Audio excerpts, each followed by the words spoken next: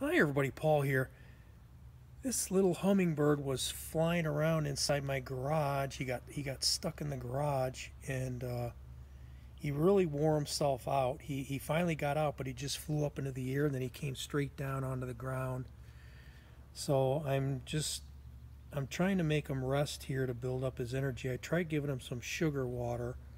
I don't know how successful I was, but really, really just beautiful.